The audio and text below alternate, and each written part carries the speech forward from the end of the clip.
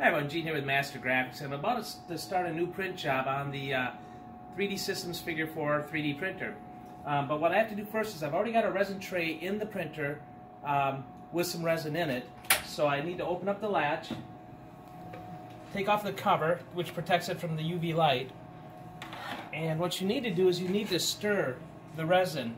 Now stir the resin carefully. You need to remix it if it's been sitting for like a day or two, just to make sure you get it all mixed back up together.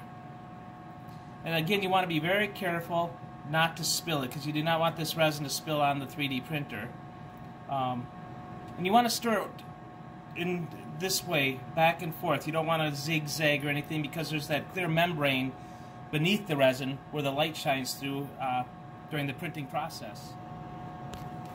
Okay, now that I've got the resin inside, the resin tray stirred pretty well, I'm going to add some more resin for this print job because we're pretty low.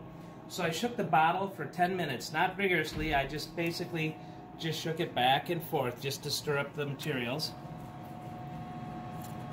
And I'm going to fill it.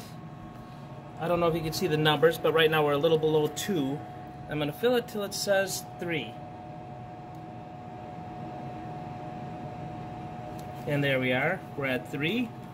And what I'm going to do now is I'm just going to stir in the new material with the existing material, just for a little bit. And again, be extremely careful when doing this. You do not want to spill this resin out onto the printer itself. It's hard to clean up, and it's, again, a liquid, so it goes everywhere. We've got the resin and the existing resin and the new resin stirred correctly. We want to put in the build platform, and it just clips in. It's magnetic, so it'll just sit in there very securely. We'll close the latch until it clicks, and we're ready to start our print job. So if we look down at the menu, we can see Start the Job. At this point, it's going to ask us a series of questions.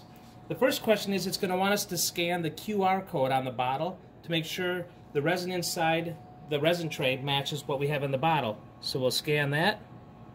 Whoops, I waited a little too long. And as it's scanning, it's checking. Okay, now it's going to ask us a series of questions.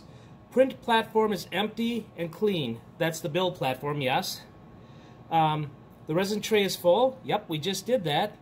And the resin has been stirred.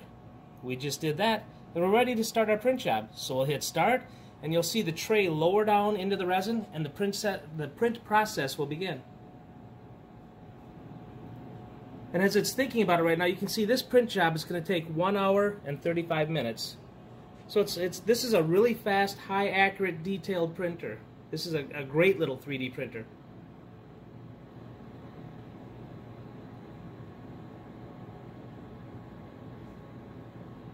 And the process is beginning. It's going into the resin tray.